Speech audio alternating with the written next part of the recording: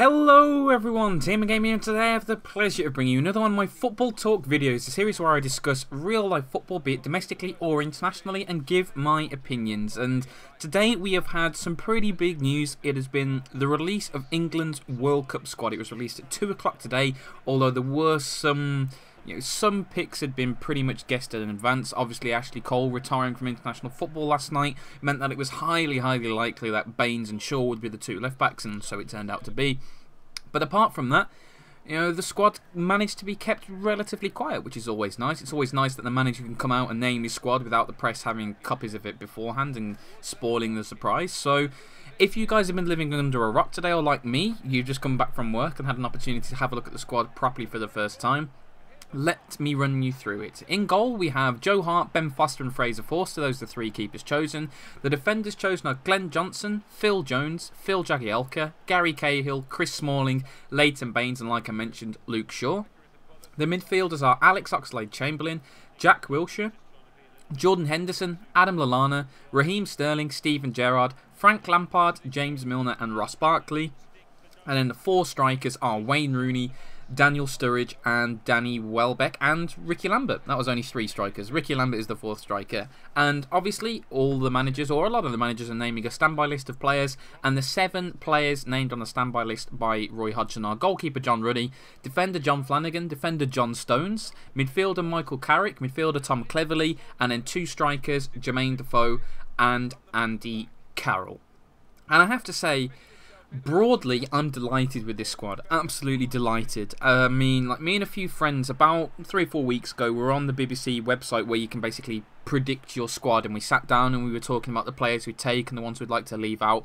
And broadly, this was the squad we picked. I'm going to run you through, position by position, who I think is deserving of their place and my opinions of it. Starting off with the goalkeepers.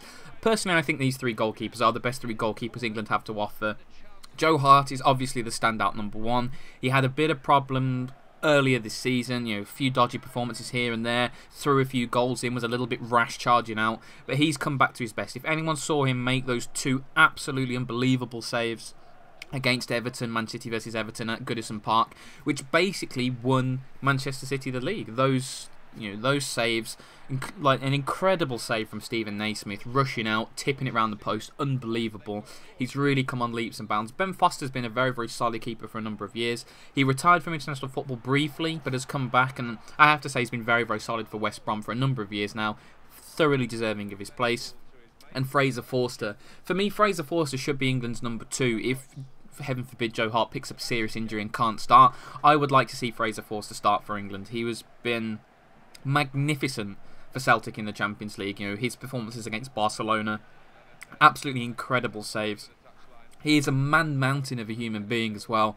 Unbelievable, how massive he is, yet how lithe and agile he is. Some of the saves he makes are incredible, and like I mentioned, he's so commanding under the high ball, crosses, set pieces. He's very good because of his height and his presence. So those 3 goalkeepers, thoroughly deserve their place. John Ruddy, very solid goalkeeper again. Goalkeepers is one of the positions England has always had a lot of talent at. We've never been short of a decent goalkeeper or 2. So John Ruddy can count himself a little unlucky. He's had a reasonable season with Norwich. I think it's 11 clean sheets he's kept this season, which for a club that's been relegated is not a bad effort at all. He's very solid, but unfortunately I think it's just come with the fact that he's played for Norwich, a side that's gone down. I think he's definitely a Premier League standard goalkeeper. I would be very surprised to see him still at Norwich next season. But that's the goalkeepers. You've got to drop some people. So I think the 3 goalkeepers that have been chosen are the right ones. I'm very pleased. Now let's talk about the defenders now. Obviously, Kyle Walker's been left out of the squad because of his long-term pelvic injury. So that meant right back was always going to be an interesting position. And the 2 right backs chosen are Glenn Johnson and Chris Smalling. I think Chris Smalling has been included in this squad because of his versatility. He can play centre-back, he can play right-back. He has not had the greatest season at Manchester United, but he's a talented young player. There's no doubt about that. I think he's probably the player I'm least sure about being in this squad. Personally, I would have liked to have seen John Flanagan get taken. He's in the 7 standby players. He's had a really good second half of the season with Liverpool. And the good thing with Flanagan as well, he's shown his versatility. He plays left-back and right-back very effectively. He's good going forward. And it would have been nice to see him on the plane because, like I mentioned, I don't think Smalling's played particularly well this season. but we've already got 2 left backs on the plane. Smalling can play right back and centre back. Perhaps that's the versatility Roy Hodgson was looking for. So yeah, again, you can't really argue about that. And obviously Glenn Johnson will probably start for England. Very, very good going forward. One of the best attacking fullbacks in the country. Obviously he is, otherwise he wouldn't be in the World Cup squad. But very, very solid. And again, playing in the Liverpool team that have had a huge amount of success this year. And oh, sorry about this. I have had a little bit of gas today, as you can probably tell. I've got a bit of a sore throat. So if I keep swallowing every now and again, I apologise for that. I'm just trying to stop myself from ripping a huge burp down the mic, which I doubt will go down very well with anyone. So those are the right backs covered. Let's move now into the central defence. Like I mentioned, Chris Smalling can cover this position well as well. You've got Phil Jagielka and Gary Cahill who are going to be the starting centre backs. Gary Cahill has been outstanding this season for Chelsea. Has been absolutely magnificent. Named in many people's player of the season. Very, very good. He's looked very assured alongside John Terry as well. He's got a lot of pace. He's good on the ball, decent in the air, good tackler. He's a good player. And every time I see Gary Cahill play, I get more and more disappointed that we sold him from Aston Villa. He's just been magnificent. He's grown year after year. He's become better and better. And I think he's a really good centre back now. And alongside him, it's going to be Phil Jagielka, obviously starting. It's good news. Came back from an injury quite late on in the season. Started his first game against Manchester City, I think it was actually, for a good period of months out, to come back and perform very, very well. Jagielka's not the fastest, but we've got Cahill alongside him for a little bit of pace, and our 2 fullbacks, be it Baines and Johnson, will probably be the starting fullbacks. They don't lack pace either, so Jagielka's lack of pace isn't really a problem in that lineup. Very solid, a good leader as well. He's a leader in that Everton team, and I think he'll do very, very well. And then the backup centre-back is Phil Jones. Again, a player picked for his versatility. Can play centre-back, can play right-back, can play in midfield, can play holding midfield. Very, very versatile. And when you've only got 23 players to call on, having a player like Phil Jones in the squad is vital. And this is one of the things. Quite a few of my friends were arguing that we shouldn't have picked Phil Jones, and I completely disagree. I think Phil Jones definitely deserves his place in the team. Like I mentioned, Manchester United haven't played particularly well this season. Phil Jones is one of those players again who's underperformed, but that's the entire club who's underperformed. Manchester United didn't finish 7th because of Phil Jones. That's not the case at all. And his versatility is definitely something England will need. So I'm delighted to see him in the side as well. And then left backs, Leighton Baines and Luke Shaw. Leighton Baines thoroughly deserves it. He should start. He's an incredible player. So threatening as well. And this is what we need. We've got so many attacking players in this team. And this is what I really like about this squad. Got a lot of pace, a lot of direct players who want to get the ball down on their feet and run at people and create chances and cross, and he's just an outstanding modern fullback. And then his backup, Luke Shaw, 1 cap. He's going to get a lot more than 1 cap, I can tell you that. Personally, I would have liked to see Ashley Cole get taken, but I can thoroughly understand why Luke Shaw was chosen by Hodgson, because Luke Shaw's been outstanding this season. He broke through about halfway through last season, I think it was 16 appearances he had last season, and this season over 30 appearances. He's done very, very well again. Proper modern fullback. He's powerful, he's pacey, he loves to get forward, he creates chances. He's an outstanding player. The only reason why I'd like to see Ashley Cole is if, heaven forbid, Leighton Baines breaks his leg, and we're up against a Brazil or a Spain or a Germany. It would be very reassuring to have Ashley Cole just to step in there, because I don't remember Ashley Cole having a bad game for England. I really don't. And for some reason, Jose Mourinho didn't want to play him much towards the end of last season. But you saw in the big games, Ashley Cole got wheeled out, and he's always been a dependable player for England. We've underperformed in a number of tournaments, but the reason why has nothing to do with Ashley Cole. Ashley Cole's a very, very good player. 107 England caps, a proper England legend. Probably the best left back we've ever had, and Luke Shaw could run him close for that, both his number of caps and both for the best left back we've had as well. So that was a really tough decision, and Hodgson again said it was probably the toughest decision of his career, leaving Ashley Cole out. And I would have liked to see him in the squad, but we've got 2 outstanding left backs there, so that completes the defence. Moving into midfield now, Alex Oxlade-Chamberlain. I'm pleased that Roy Hodgson has picked players like Chamberlain, young, pacey, direct wingers who love to get on the ball and run. And the good thing with Chamberlain as well, he's shown his versatility at Arsenal this season. Quite a few times Arsene Wenger's asked him to play in a central midfield role here. He played it away in the Champions League against Bayern Munich and was Arsenal's most dangerous player. He's a very, very talented young player, and again, you've got to look at our opposition. We're going to be playing against Italy in the group stage in Manaus, in a boiling, boiling hot Manaus. And 20 minutes to go, who do we want to bring off the bench? Alex Oxlade-Chamberlain is an outstanding player to do that, because he can run players ragged. Very, very talented player, and he will do well for us, I think, in the World Cup. Alongside him, we've got Jack Wilshere, one of his Arsenal teammates. Wilshere came back again. He's had another injury-ravaged season. That's basically what you get with Jack Wilshere these days, just injury after injury. But he did play in the last game of the season, which I think was important, just to show Roy Hodgson his fitness.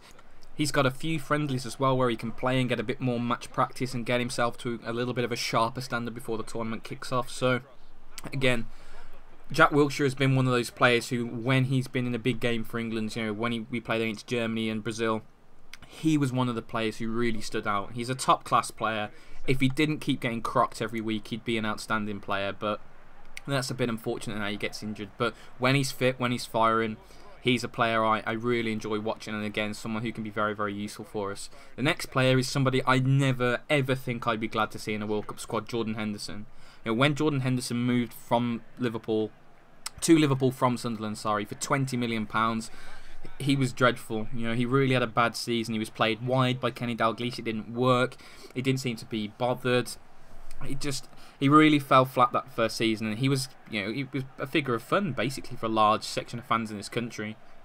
Alongside Andy Carroll and Stuart Downing, these big signings, it had all seemed to have flopped. Basically, that's what it looked like. But I have to say, Brendan Rodgers has got the best out of Jordan Henderson, and he's turned into a key player for Liverpool now. He's mobile, he's good on the ball, he'll put a challenge in, he gets forward, he's a proper box-to-box midfielder, and that's something, again, I like, midfielders who will put a shift in, but not just aimlessly chug around. He will get the ball down and pass and move and create, and that's very, very useful. And I really do like seeing Jordan Henderson in this squad. Very, very good player. Two of the players who are great, the wingers, Lallana and Sterling. Like I mentioned with Oxlade-Chamberlain, we're going to be playing against an ageing Italy team in Manaus, boiling hot temperatures. We need these players to stretch them. Sterling and Lallana have both had outstanding seasons. Again, Raheem Sterling 12 months ago, nowhere near the England team. Promising youngster, but no more than that. But again, Brendan Rodgers has found a way to get the best out of Raheem Sterling. He's been outstanding this year, really has. And what can you say about Adam Lallana, though? He's Southampton's player of the season, absolutely outstanding. He's gone in many people's team of the year, created a host of chances, scored goals, linked with a big money move to Liverpool. There's only good things to hear about Adam Lallana. He's had a fantastic season. Again, I'm glad to see him in the team.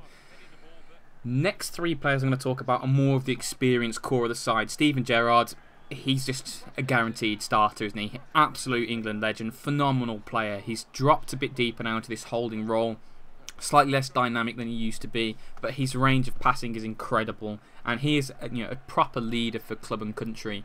Great player to have in the team. And alongside him again, we've got Frank Lampard. I can't see Frank Lampard playing much, but again, experienced player, has plenty of England caps, plenty of tournament experience, and we're going into this tournament with a lot of young players, a lot of people who've got not many England caps, and having someone like Lampard around, a little bit of calming influence, is a good decision, I think. When I was sitting down making my mock squad, I didn't put Frank Lampard in, I put Michael Carrick in ahead of him. But over the last 2 months of the season, Michael Carrick has really begun to drop off, and with Frank Lampard, you know exactly what you're going to get. You're going to get that experience, you're going to get that desire and drive. He's a very, very good competitor, Frank Lampard. I can remember when he came on against Poland in the qualifiers. He had a dreadful game, but he brought down Robert Lewandowski to take that yellow card for the team to basically win us the game and get us qualified. And that's basically what Frank Lampard will do. He will take a yellow card, he will put his body on the line, he will work hard for England and for Chelsea, and that's the sort of player you want in a tournament. So again, I can understand why. I probably would have gone for Michael Carrick, but you can't fault Hodgson for this choice either. A few very, very tight decisions, and then the third, more experienced player, James Milner. Again, like I mentioned about Frank Lampard, James Milner is somebody who will work very hard, and he will work even more than Lampard does.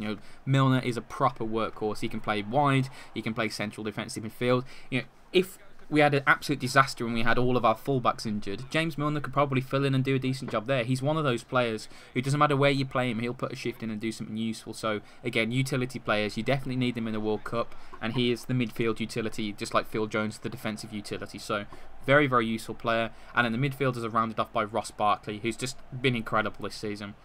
For a young player to be as assured as he has been, and just you could see against Manchester City, the crowd was down, You know, they didn't really want to win the game because that would probably hand the title to Liverpool. It was a bit of a flat atmosphere. You know, it was a bit of a game. You know, Everton weren't going to make the Champions League anymore. It was nothing. And Ross Barkley still put in an outstanding performance. And this is just the level of footballer that he is. You know, the question wasn't whether he get in the squad. The question is whether he'll start. If Jack Wilshere isn't 100% fit, you start Ross Barkley. And you start Ross Barkley alongside Steven Gerrard in that midfield. You know, he's very, very good. And I'd like to see him get a few good starts in these friendlies just to get him alongside Gerrard and see how they go. And if he plays well, he could be a starter in that first World Cup game. So those in the midfielders, pretty happy, like I mentioned. Probably would have put Carrick in ahead of Lampard, but you can argue that either way. The strikers, the 4 of them that have been picked, Wayne Rooney, guaranteed starter again. First name on the team sheet, him and Gerrard pretty much. You know, in a disappointing Man United team this season, he's been very, very solid. He's got an outstanding goal-scoring record. Admittedly, hasn't done particularly well at international tournaments for England, but I can remember, you know, he's had injuries in the run-up to tournaments before. He's been fully fit for a while now, Wayne. As long as he doesn't pick up a niggly injury in the friendlies, he should be firing on all cylinders, and I'm expecting him to have a big tournament. He's certainly due one, and he's going to be alongside Daniel Sturridge, who is the form English striker in the league. You know, him and Suarez had a devastatingly effective partnership this season, and he gives us something different up front. You know, Rooney's one of those players who'll run around the pitch and drop deep to pick the ball up and will get on the ball and spray passes more. Sturridge is always going to be looking at going beyond the last defender. You know, more mobile, more pacey than Rooney, and a good finisher as well. And that left foot, right foot combination is always nice to have in the strikers. So I expect those 2 to start. Danny Welbeck again. Like the James Milner style of player, such a hard worker. He'll run and run and run. The only thing you can say about Danny Welbeck is he doesn't score many goals, but his technical ability is phenomenal. You see some of the little tricks and flicks and step overs and little 1-2s he does, they're outstanding. And we're in a team now, we've got Sturridge, we've got Rooney, we could play Welbeck on the wing, for example, and he isn't the main source of goals, because whenever you play Welbeck up front and he's got the pressure to score all of your goals, England look a little bit more toothless. But when he's a build-up player and a link-up man, or you give him a job to mark an Arjen Robben, or you put him on a Ronaldo, yeah, Ronaldo will probably still beat him every now and again, but Welbeck will put a massive shift in, and he's still technically good going forward. He's a very, very good player in that aspect. And again, those are the sorts of players you need in the World Cup, and you know, I'm pleased that he's in the team because he's a good player. The final striker, and somebody, this is just completing the fairy tale, isn't it? Ricky Lambert, lower league to the World Cup in a few short seasons. You know, there was always a debate whether Andy Carroll or Ricky Lambert should go, and for me, Ricky Lambert was by far and away the striker who should have gone to this squad, and I'm delighted that Roy Hodgson has gone with him over Andy Carroll. Andy Carroll has done nothing since coming back from injury. He's had a bad injury, he's come back, he's put himself about a little bit, he's looked alright. That's not enough to get you into a World Cup squad. You know, Ricky Lambert has had 2 seasons now of playing very, very well in the Premier League, leading Southampton's line.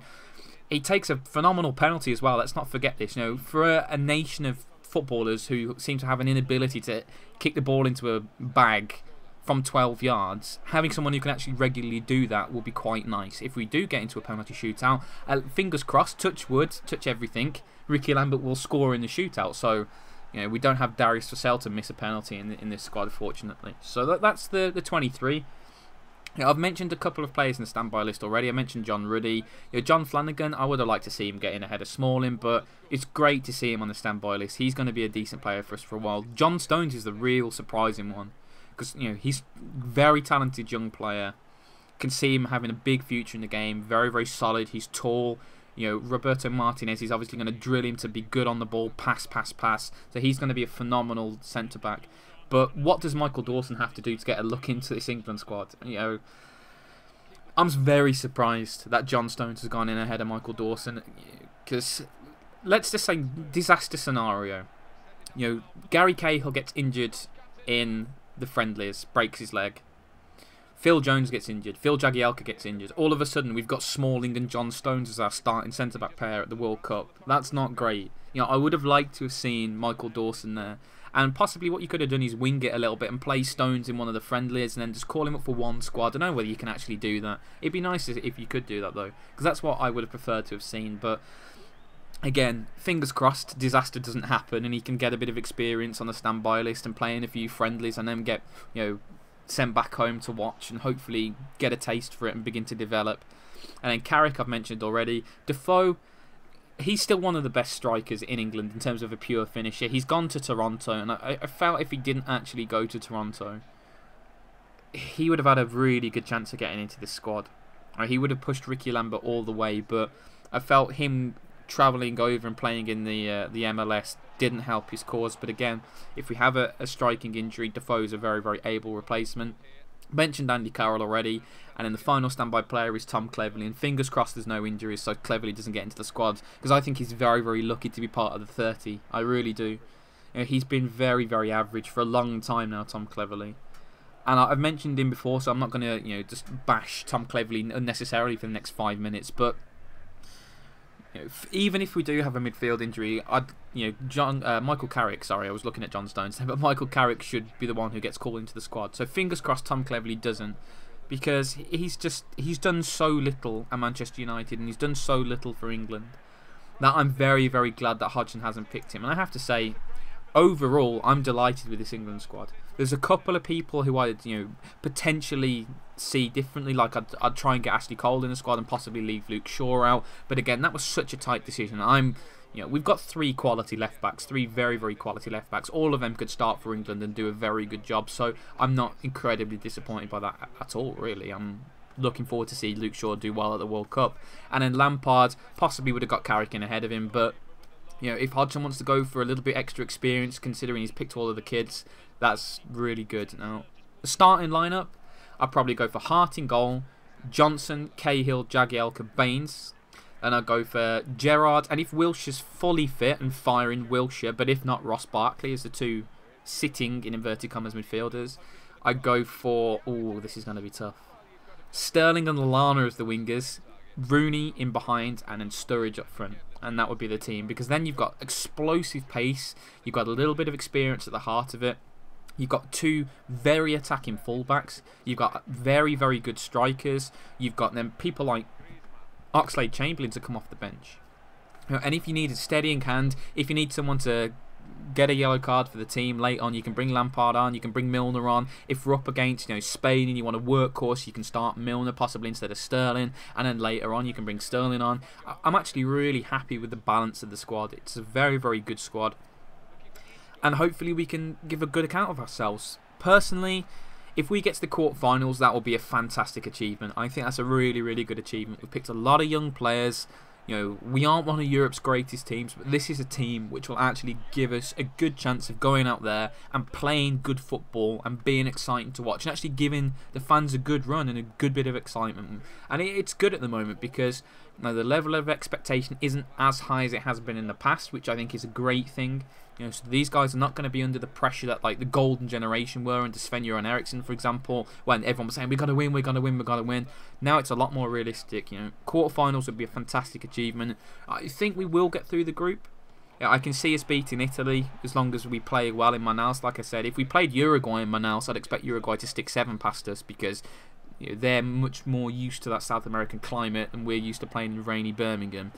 It's not the same, but fortunately Italy, a European team, admittedly a Mediterranean-based European team, so they are more used to the hot weather than we are, but we have a banging chance in that game.